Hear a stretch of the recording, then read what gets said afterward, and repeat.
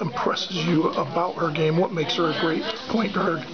I mean, there's so many things that makes her great, and I think one of them is that she has the ability to control the tempo of the game and understand when and where to get who the ball and what plays to run, those kind of things. And then, I mean, her speed is just, sometimes you look at her like, are you kidding me right now? Like, this is how fast you can go? And, I mean, she does a lot of really great things for us, and defensively and offensively, she's just a great person.